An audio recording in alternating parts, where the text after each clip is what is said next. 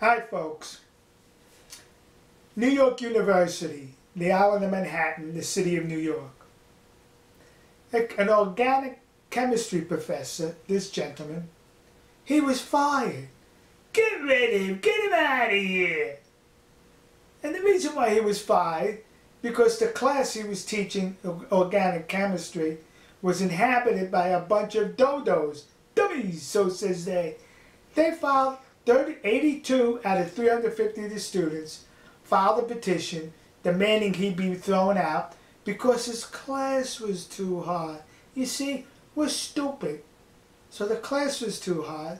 So rather than penalize us for being ignorant, we're going to penalize the professor. And that's what the university did. 84-year-old professor, I think he taught something like 40 years at Princeton University, and they fired him. He said that the dummies couldn't even answer the simple questions.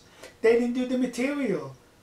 So he got fired for that, because he happened to have a bunch of idiots in his class. That, folks, we call that America the Stupid.